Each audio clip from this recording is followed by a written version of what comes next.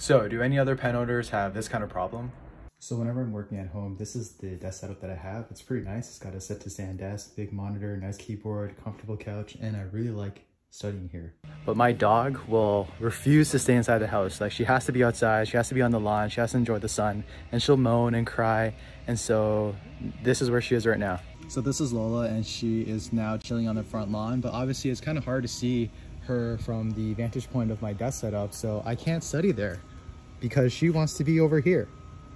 So I'm going to show you guys my new desk setup. There it is.